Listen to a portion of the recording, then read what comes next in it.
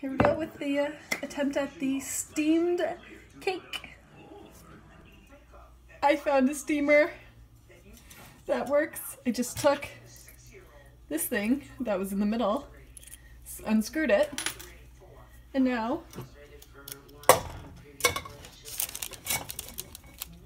that'll work. Hopefully, maybe. So, yeah, now let's see if I can do this successfully. Okay, so in this bowl, there we go, I have 3 egg yolks, which I then mixed with a cup of condensed milk. Whip that all together. Then I added a 1/4 cup butter, softened butter, so that it mixes properly, and a teaspoon of vanilla. Mixed all that up, and then added a cup of flour, 3 tablespoons of cornstarch, 2 teaspoons of baking powder, and a 1/4 teaspoon of salt. And I believe that's it all that's in here. So mix that up until it's all well mixed, and then take your egg whites and whip those up until a soft peak forms. There we go. So you can see how it's foamy and some medium peaks have formed.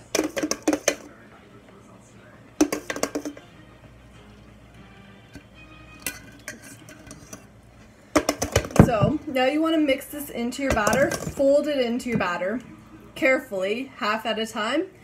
And you want to do it carefully because this air you've created with the egg whites, you want to retain that because it looks like that's one of the keys to the success of this cake.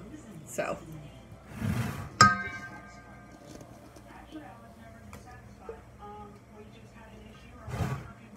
I put a half in, so I just kind of want to show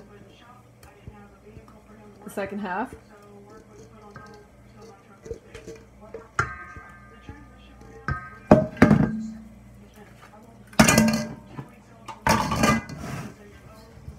And gently, you can see I got rid of the whisk and I'm using a spatula to kind of get that, maintain that structural air as much as I can. Okay, so once you have poured it into your container, you cover it with tin foil and then the lid, and let steam for approximately 45 minutes at medium-high heat, apparently. So, yeah, can't wait to see how this turns out. Oh my gosh, the cake smells so good. So good. Can't wait. Major tip, don't let your pot boil dry. That was definitely one of those things that I was concerned about happening with this recipe, and it's definitely very much a very real possibility. So just be very, very aware of that. And if your pot does boil dry, make sure you do not pour something into it until it cools down, because otherwise you will get a pretty decent burn. Trust me, I speak from experience.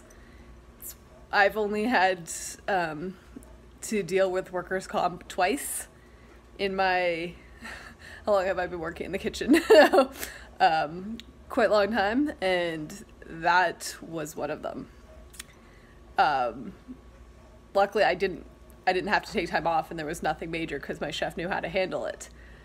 But yeah, it could have had my chef not known how to, had it not been dealt with properly right away, it would not have been good. Definitely it was, so be warned. Definitely that was one of the worst burns that I've ever had.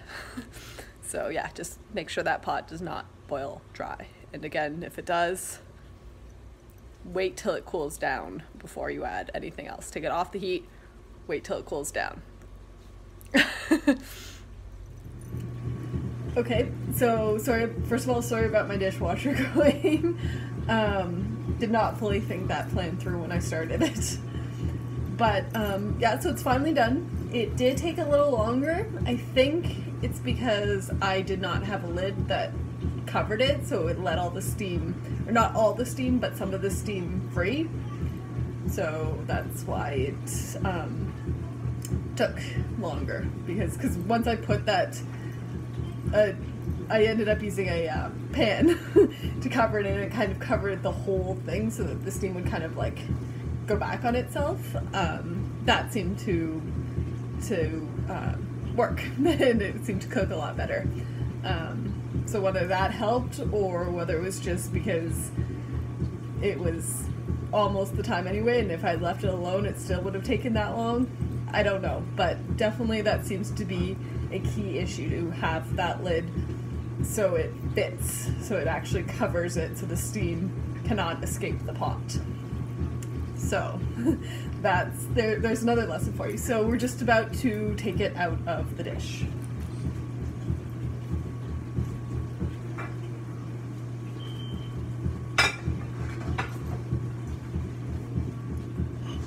So scared. Okay.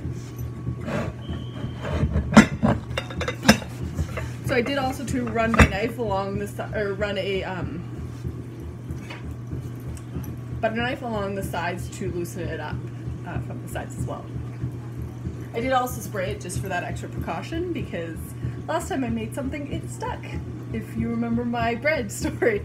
So I didn't want to chance it with this, so I sprayed it. So let's see. Oh, minimal sticking, look. And it came out super smooth.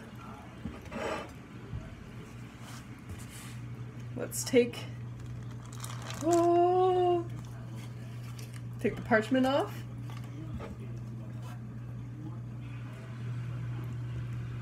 So you can see kind of the edges, but it's got a nice, I don't know how if you can hear that.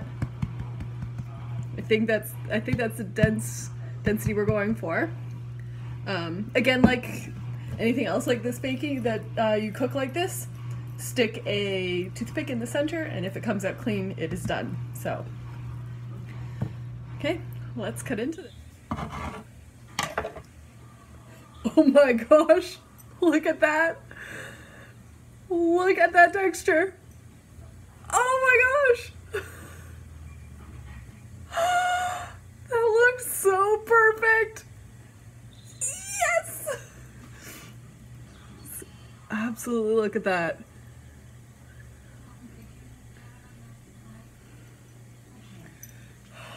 I haven't even tried it. I can just smell it and the texture, and I'm super excited.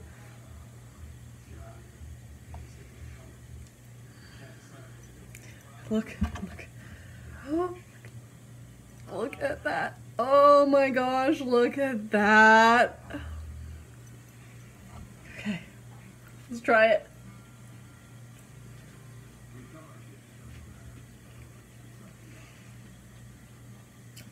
That is really good. Wow. That's, I have to say, next to the Jägerbomb or the Jägermeister brownies that I made, this is one of my favorite things that I've made in the past few months. Let me rephrase that. Other than the stuff that I've made, the recipes that I've made up, and the brownies, this is one of my favorite recipes that I've made so far in the past few months. Wow. I'm so proud of this.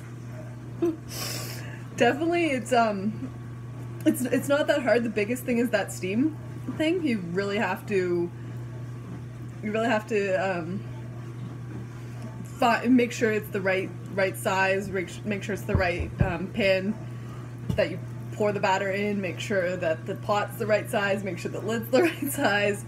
But definitely that vegetable steamer thing that I had worked. So that you can.